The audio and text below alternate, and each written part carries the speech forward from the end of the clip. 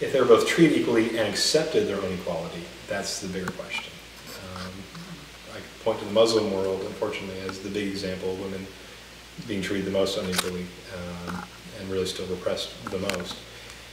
If they were given the same powers of men and accepted the same powers of men, I could see that culture changing the most. I could see a real rise in democracy, or at least democratic principles throughout the world.